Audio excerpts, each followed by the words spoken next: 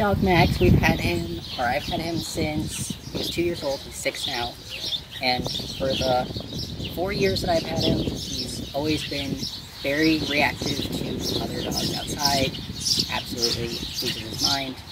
And for those 4 years, I didn't really think there was very much to be done about it, and so I didn't really do anything about it until more recently, and I wanted to do something that would be helpful in terms of having a better quality of life for both him and I, and so we decided to do some training.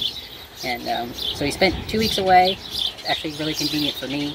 We're moving tomorrow, so I could pack all my stuff up while he was gone. Got report cards every day, looked at all the pictures, very cute. So it was really fit well with my life. It's doing well for his life. So I'm really looking forward to being able to go on walks, go to parks, not be afraid of going outside. And yeah, I think he'll have a good life. And that's what I want from him. And would you recommend off-leash? Oh, yeah, absolutely. And he's like so emotionally delicate. And so I think I was uncertain about the like e-collar because he's just so sensitive to things. But I don't really have any concerns about it anymore.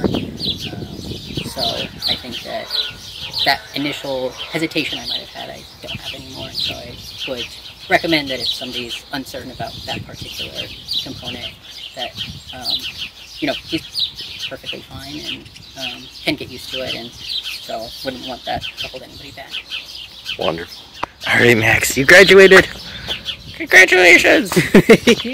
Wow, what an amazing transformation. Hey there, everybody. My name is Alex Dinan, and I'm the head trainer at Off Leash K9 Milwaukee and Madison.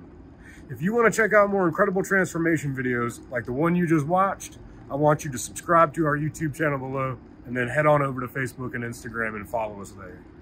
At Off Leash K9, it's our mission to help improve the relationship between you and your dog. It doesn't matter the age, breed, or behavior issue, we want to help. So if you feel like you've struggled to communicate with your dog lately, please reach out to us today. If you want more information or to sign up for training, go to our website or give us a call. We look forward to talking to you soon.